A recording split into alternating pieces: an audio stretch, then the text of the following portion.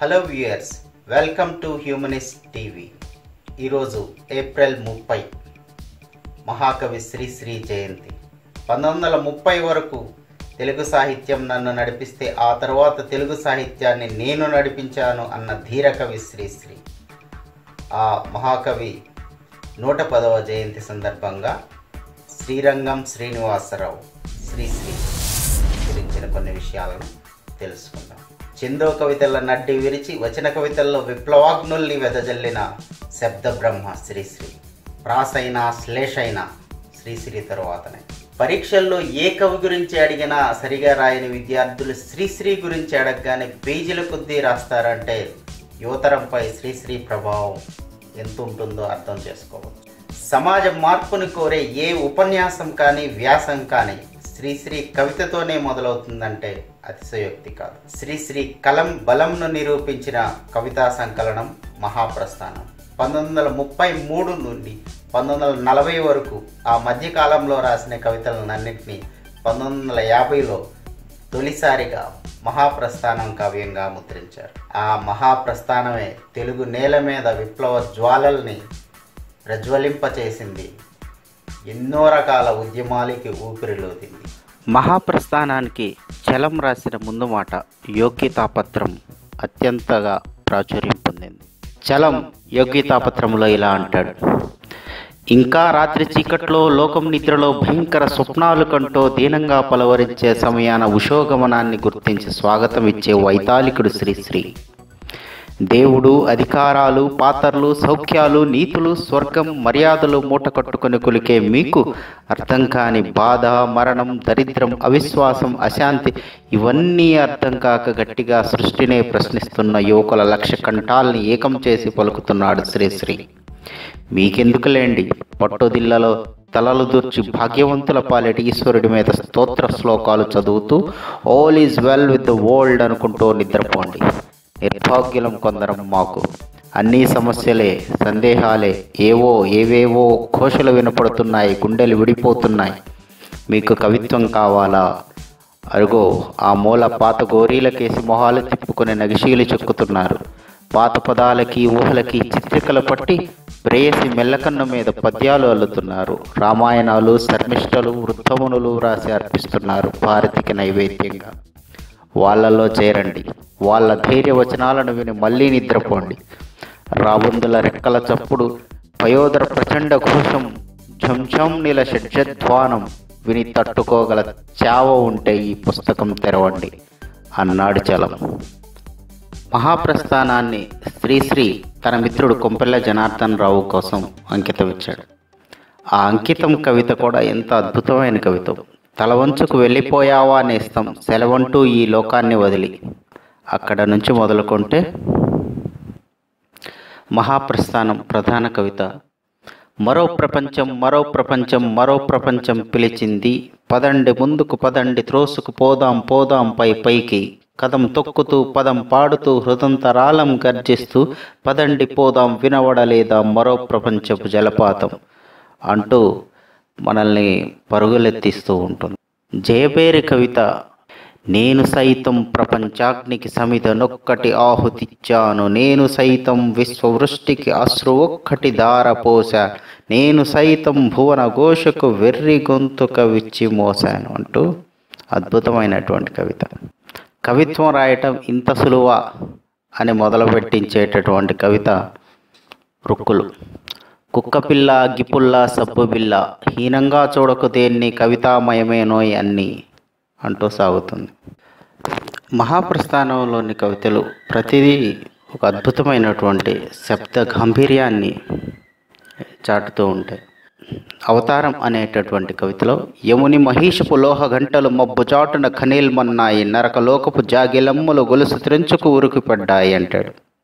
పాటసారి కవితలో కూటి కోసం, కూలి కోసం పట్టణంలో బ్రతుకుదామని తల్లి మాటలు చెవిని పెట్టక బయలుదేరిన బాటసారికి ఎంత కష్టం అంటూ శైశవ గీతిలో పాపం పుణ్యం ప్రపంచ మార్గం కష్టం సౌఖ్యం శ్లేషార్థాలు ఏమీ ఎరుగని పువ్వుల్లారా, 5-6 పాపల్లారా, మెరుపు మెరిస్తే వాన కురిస్తే ఆకాశమున హరివిల్లు విరిస్తే అవి మీకే అని ఆనందించే కూనల్లారా అంటూ సాగుతుంది. కళారవి కవితలు. పోనీ పోనీ పోతే పోనీ, సతుల్ సుతుల్ హితుల్ పోనీ పోతే పోనీ, రాణి రాణి వస్తే రాణి, కష్టాల్ నష్టాల్ పోపాల్ తాపాల్ శాపాల్ రాణి రాణి రాణి. భిక్షువర్షియసి అద్భుతమైనటువంటి కవిత. దారి పక్క చెట్టు క్రింద ఆరిన కొంపటి విధాన, కూర్చున్నది ముసల్దొకతి మూలుగుతూ ముసురుతున్న ఈగలతో వేగలేక, ముగ్గుబుట్ట వంటి తల ముడతలు తేరిన దేహం, కాంతి లేని గాజు కళ్ళు తనకన్నా శవం నయం. అద్వైతం కవితలు. ఆనందం అర్ణవమైతే, అనురాగం అంబరమైతే, అనురాగపు టంచులు చూస్తాం, ఆనందపు లోతులు తీస్తాం అంటూ వేదాంతులపైన రాసిన కవిత మిథ్యావాది. మాయంటావా అంతా మిథ్యంటావా, నా ముద్దల వేదాంతి ఏమంటావు, మాయంటావు లోకం మిథ్యంటావు అంటూ సాగుతుంది. ప్రతిజ్ఞ కవితలో, పొలాలన్నీ హలాల దున్ని, ఇలా తలములో హేమం పిండగ, జగానికంతా సౌఖ్యం నిండగ, విరామమెరుగక పరిశ్రమించే, బలం ధరిత్రికి బలి కావించే, కర్షక వీరుల కాయం నిండ, కాలువ కట్టే ఘర్మజలానికి ఘర్మజలానికి ధర్మజలానికి ఘర్మజలానికి ఖరీదు లేదో అంటాడు. మరో అద్భుతమైనటువంటి కవిత, కవిత ఓ కవిత శీర్షిక.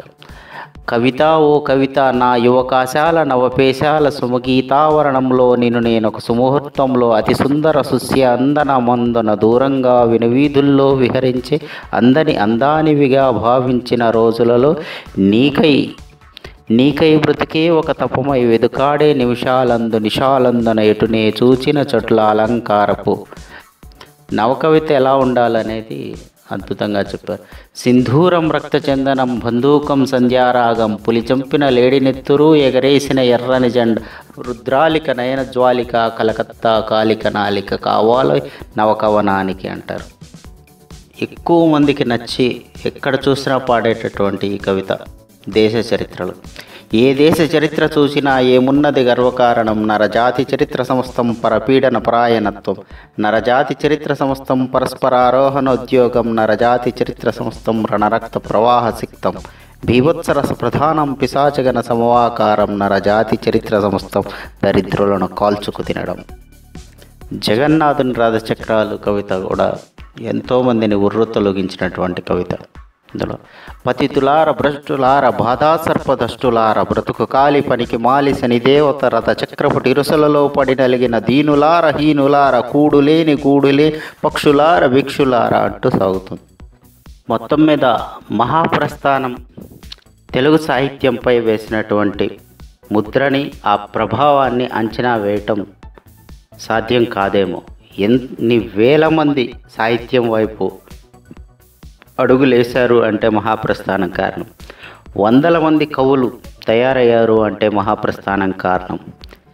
ఎంతోమంది ఉద్యమకారులు, ఎన్నో రకాల ఉద్యమాలకు కారణం మహాప్రస్థానం. అందుకనే తెలుగు సాహిత్య చరిత్రలో చిరస్థాయిగా నిలిచిపోతుంది మహాప్రస్థానం.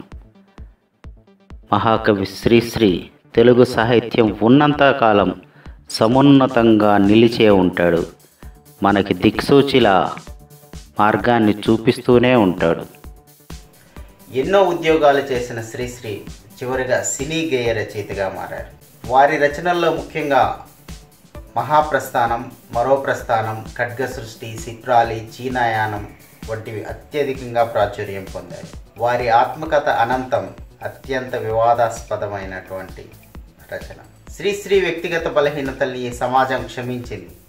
అతని కవిత ఝరిలో తడిసి ముద్దయింది. అవార్డులు, రివార్డుల కోసం, రాజకీయ నాయకుల ప్రాపకాల కోసం వెంపర్లాడే ఈ పరిస్థితుల్లో సామాన్య జనం కడగండ్లను కవితగా మరచే సాహితీవేత్తలు అరుదైపోయారు. స్వేచ్ఛాలోచనలతో సమసమాజాన్ని కాంక్షించేవారు కనుమరుగైపోతున్నారు. అందుకే ఈ స్తబ్దతను బ్రద్దలు చేసే వందలాది యువ శ్రీశ్రీలు పుట్టుకురావాలని ఆశిస్తూ సెలవు. మీకు మాత్రం మా వీడియో నచ్చినట్టయితే లైక్ చేయండి, షేర్ చేయండి, కామెంట్ చేయండి. మా ఛానల్ లేటెస్ట్ అప్డేట్ తెలుసుకోవాలంటే మా ఛానల్ని సబ్స్క్రైబ్ చేసుకుని కింద ఉన్న బెల్ ఐకాన్ క్లిక్ చేయండి.